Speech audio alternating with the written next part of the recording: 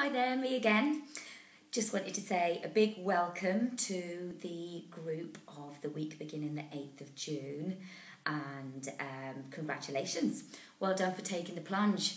The first step is often the most difficult one, but you've now taken the first step and just the fact that you've committed now, you've made an investment in yourself means that probably you're starting to feel some benefits already.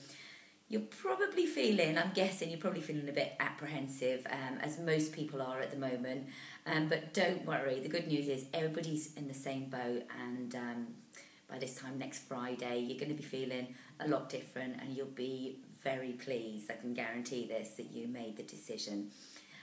So I'm just going to give you a little bit of an idea about what to expect when you arrive. So you will be met at the station, and you'll be told a bit about what's going on there. We're always able to spot you at the station because there is no way of travelling light to FitFarms. You've always got the biggest suitcases, so we will be able to spot you. The bus will be outside the station at Derby, and that'll be a Warrington Coaches bus, and there will be one of the team there to meet you and get you onto the bus and introduce you to everybody else.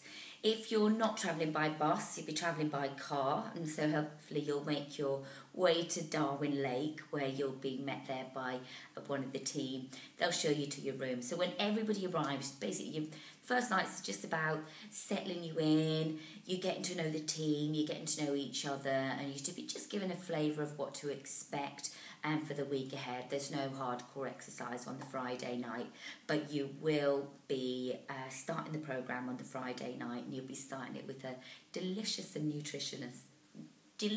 nutritious meal cooked by our chef Anthea, which will be catering for everybody's nutritional needs, so it'll be very clean food, but do make sure that you get a lunch and that your blood sugar's not low by the time you arrive, maybe even a snack at around 3 o'clock just to keep you going.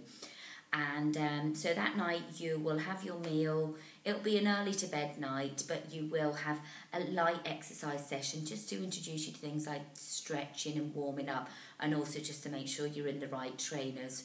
Right trainers are crucial to the week, so make sure you've tried them out, make sure that you've worn them in. So another thing just to warn you about is that the mobile signal isn't great when you're up there.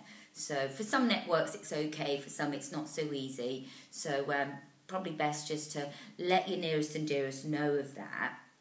Also, there will be email contact, but I think as well, for you to get the best out of the week, it's ideal for you to actually shut off.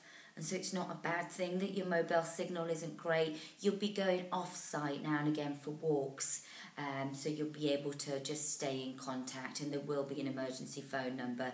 However, it's great for you to just shut off to what's going on outside the week, and for you to focus on you and your journey, and for you actually to get the best out of the week.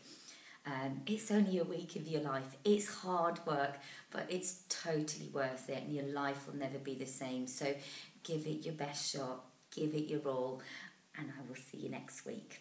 Okay, good luck. Bye.